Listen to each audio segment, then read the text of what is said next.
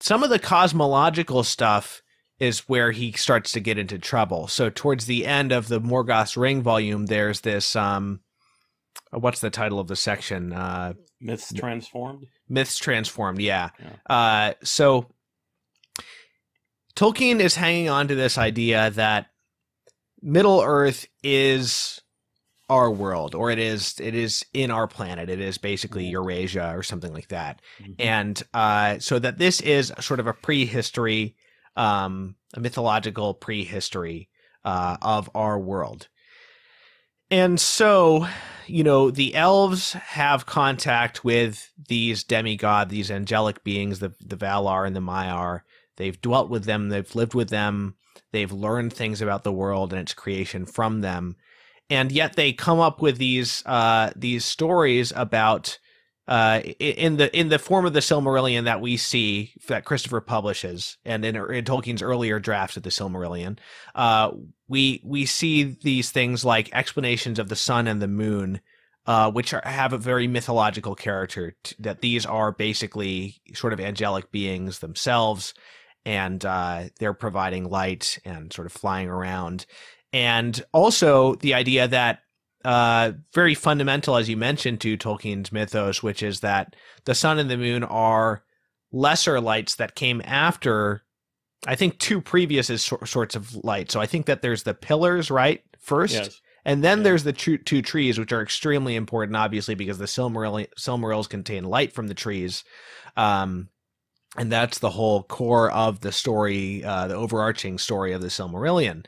And Tolkien decides late in life, well, this is a problem, because if I have these elves who are enlightened, giving these mythological explanations that are not compatible with what we know by modern science about the heavenly bodies, that's going to make them look kind of stupid. So what he decides is, I'm going to try to revise this cosmology in such a way that it is compatible with modern science, but still has a mythological flavor to it, a mythological way of saying this.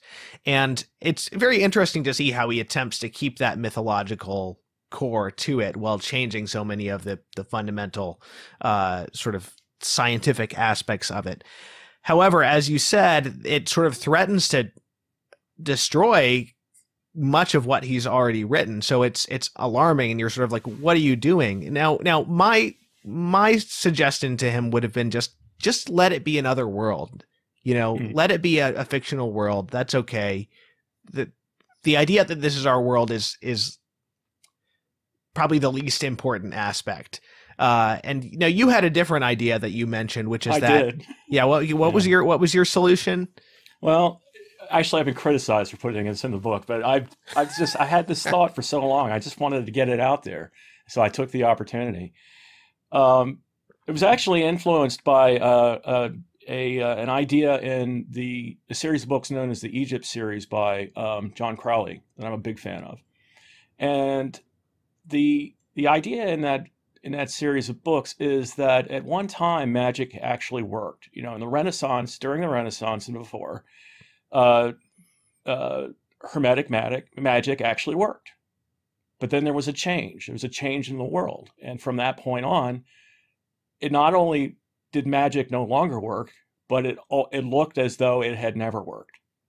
History itself, viewed from the other side of this divide, appears to have always been the mundane case that we're in now, but that it was in fact actually different at one time.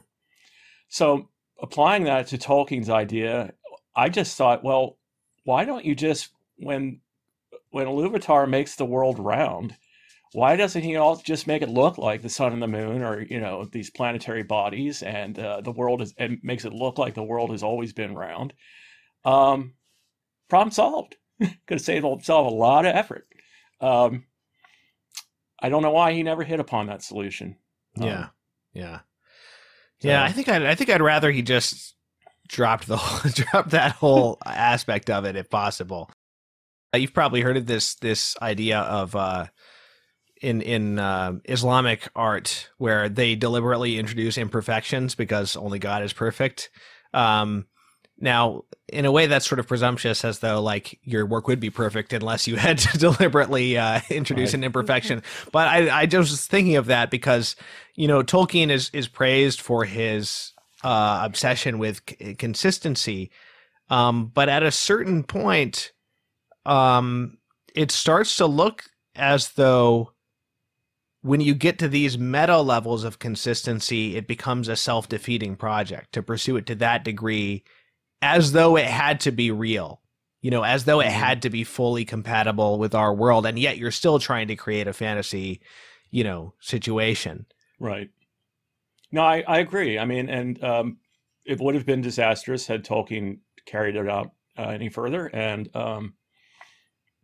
you're right. It's almost taking the world too seriously. It's like, can't we just have this beautiful myth?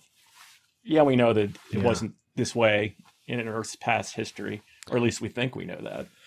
It sure looks that way now. But that was his trajectory as a writer and as a thinker. The earliest form of the mythology in the Book of Lost Tales is very, very much different style and tone. It's much more classically influenced by classical mythology. It's more playful. It's definitely more William Morris-esque. But all of that tone just fell away over time. I think particularly during the writing of The Lord of the Rings, he sort of left that playfulness behind and started to get more serious and more concerned for things appearing to be realistic. I think it's probably. I mean, I can't read.